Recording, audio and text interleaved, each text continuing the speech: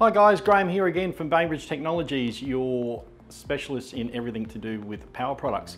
Today I'd just like to quickly talk to you about lithium batteries and the right size capacity for you. So a lot of people just take the AGM battery and divide it by 2 to say, well, that's the equivalent in lithium. It sort of is, but isn't.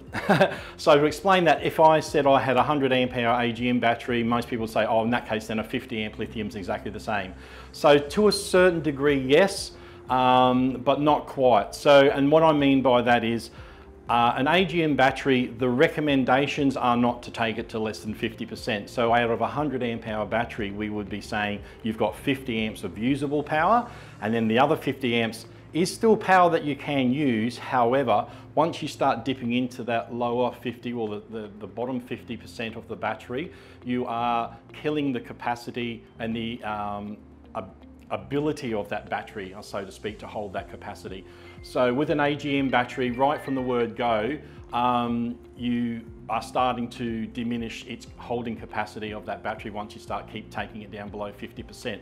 So if you take that into rule, then yes, a 50 amp lithium would be the same size. However, we sort of work on around about the 80%. So I would say that in actual fact, a 75 amp lithium is more like a 100 to 110 AGM battery.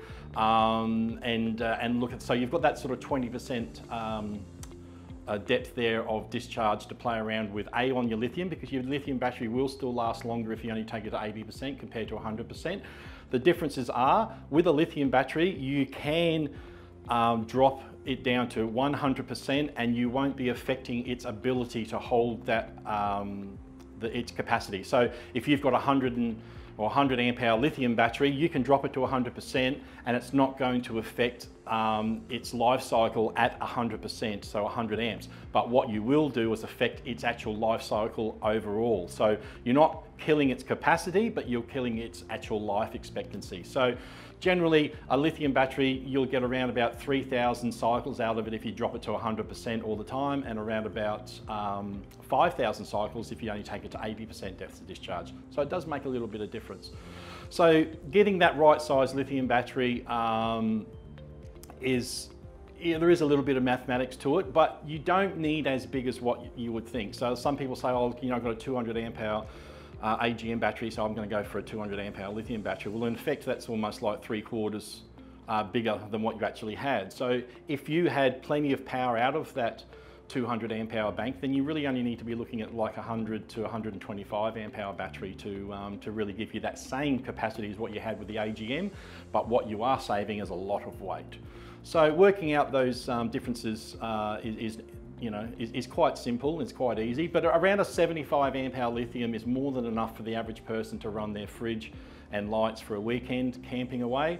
If you want to run for extended periods of time, then you look into maybe a solar blanket and that type of thing to be able to replenish some sort of power during the day, and that will last you even longer. If you need to be staying away for 3 or 4 days or even longer, then maybe step up to 110 amp hour and so forth.